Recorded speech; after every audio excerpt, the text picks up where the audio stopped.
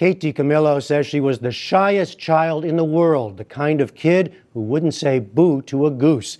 Well, she found her voice as a writer of stories for young people. Among her best-selling books are Because of Winn-Dixie, the recent Flora and Ulysses, and the Newbery Award-winning Tale of Despero. She'll spend the next 2 years as both author and ambassador for stories and reading. Kate Dicamillo lives in Minneapolis and joins us from there. And congratulations to you, and it's nice to talk to you again.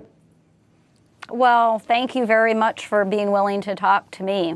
So Let's talk books. The shyest child in the world becomes a national ambassador. How did that happen? Well, I know there's a really rich irony in that, isn't there? And I'm not exaggerating. Well, I do tend to exaggerate. I'm a storyteller, but really, I was just like, if I had a dime for every time an adult said, "Cat got your tongue," you know. And my mother was a very outgoing person, and she could never believe that I couldn't run into the store and ask somebody some kind of question. So how did I end up here?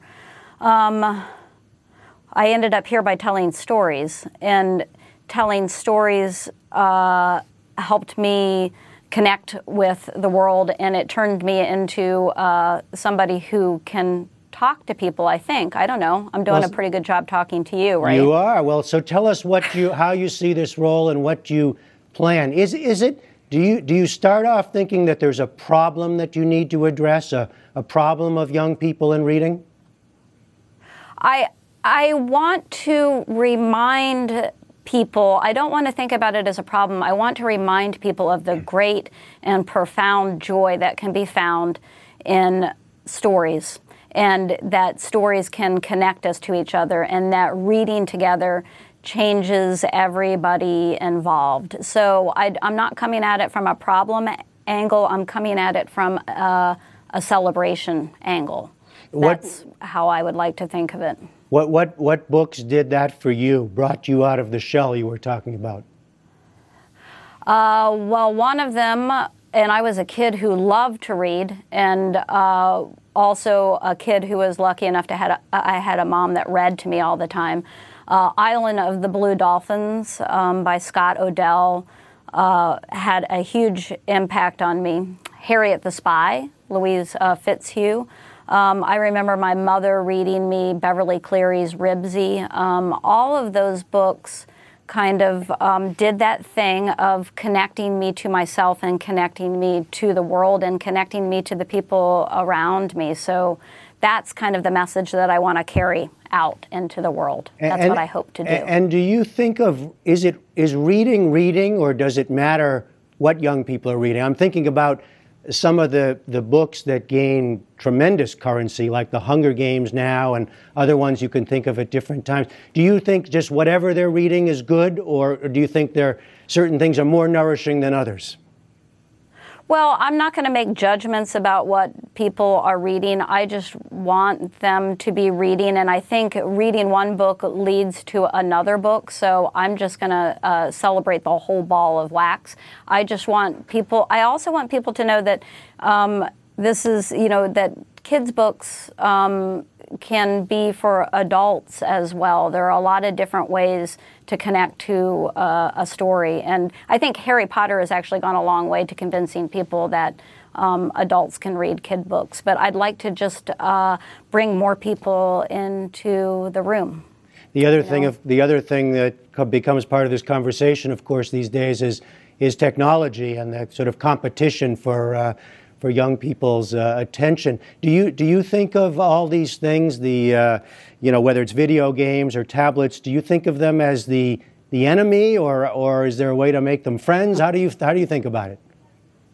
I think that it's a matter of balance and moderation, and I think that my role here is just to remind everybody of the power of story, and it can be just as entertaining and engaging as a video game. So again, I'm not going to say, no, don't do that, but rather remember story. And the story is what makes us human in a way. So I'm here to say story can be a powerful thing. I remember when we first talked, and now it's 10 years ago when you won the Newbery Award, but you came to writing late yourself, right? This was not, you weren't a natural, you just sort of came into it. No, I'm not a natural. I'm a late bloomer, and I feel so fortunate to have ended up where I've ended up as somebody who gets to tell stories for a living. But I didn't start writing until I was almost 30 years old, and I didn't get published until I was 36 or 37. So, but it was something that I always knew that I wanted to do. And I finally sat down and started trying to do it. So, hey, let's hear it for all the late bloomers and for dreams coming true, right?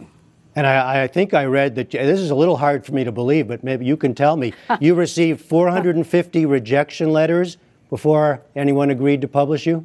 I wish that I could tell you that that is erroneous, but it is not. I kept a notebook where I kept track of everything, where I sent it, when it came back.